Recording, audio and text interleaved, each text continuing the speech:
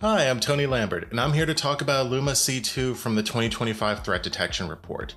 This malware recently had a takedown disruption action taken against them, and even though that's happened, we still need to talk about it a little bit, simply because just because a disruption happens doesn't mean the malware goes away. They can come back, they can still be a threat, so we're going to take a good look at them.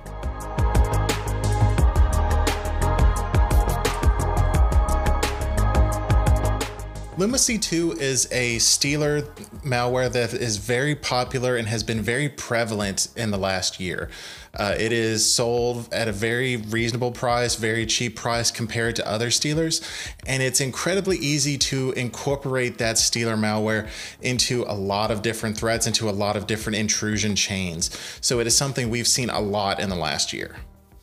LummaC2 is a stealer threat that ideally for the adversary goes and pulls information out of your web browser. It looks through specific applications on disk in your Windows installations and tries to find passwords, keys, secrets, things that allow you to access websites, access applications that your organization hosts.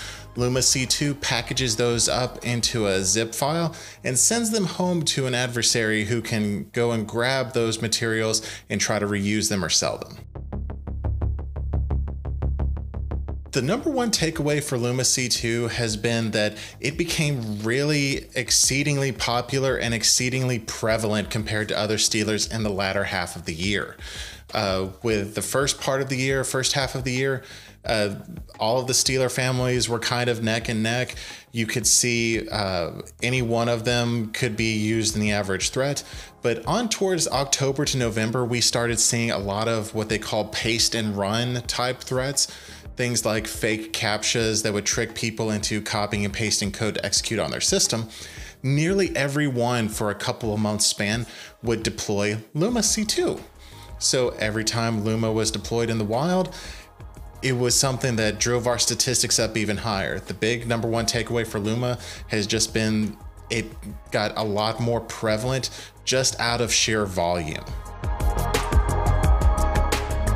One of the things that really surprised me about LummaC2 is how much the developers of this software treat it like it's really a business. It is really enterprise software that's meant to do bad things.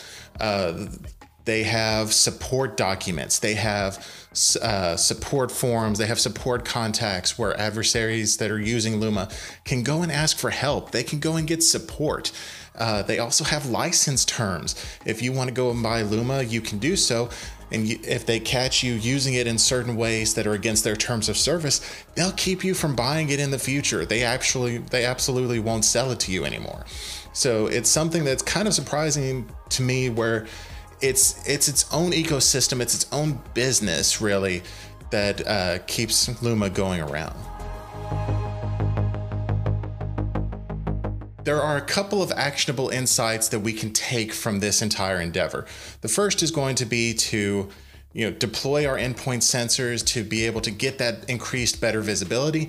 And the second actionable insight is going to be to have some sort of response plan that you can use really easily to help remediate this malware.